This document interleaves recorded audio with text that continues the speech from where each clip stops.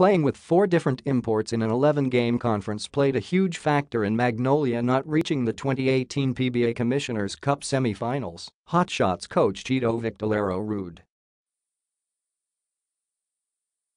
The Hotshots saw their streak of 4 straight semifinals appearances halted after absorbing a 78-89 quarterfinals loss to the twice-to-beat Alaska Aces on Tuesday, July 10.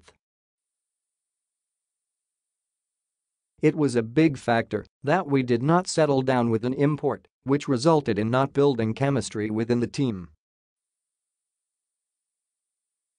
Victolero told reporters after the game. Magnolia, which is coming off a finals appearance in the Philippine Cup, was off to an inspiring 3-1 start with veteran Vernon Macklin before the American left for China to pursue a guaranteed contract.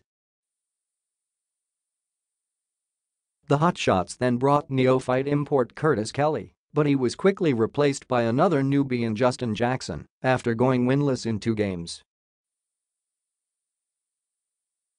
Although Jackson went 1-1 in his 2 games for Magnolia, the franchise chose to bring in veteran Wayne Chisholm as it made its final push for a quarterfinal slot. With Chisholm, the Hotshots won their final 2 games to clinch a playoff berth at 7th place, only to be frustrated by the 2nd-seed Aces in their quarterfinals clash.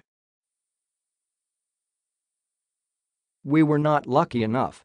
Of course, 3 semis and 1 finals? Not bad.